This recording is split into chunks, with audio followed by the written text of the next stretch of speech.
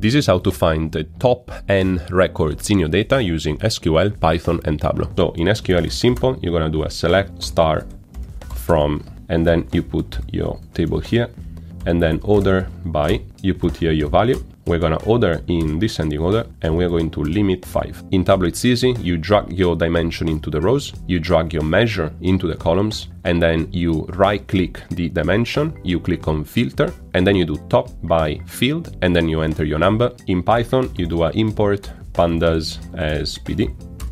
We have to create our data frame, and we're gonna call it df, and in here we're gonna do pd.data frame open brackets, and you put your data here, and then we're gonna define a variable called top records, and this is gonna be equal to the f.n largest open brackets. We want the top 5, so I'm gonna put 5 and then comma, and then in here, and then in here I'm gonna put my column. Now comment your favorite and follow me for more content.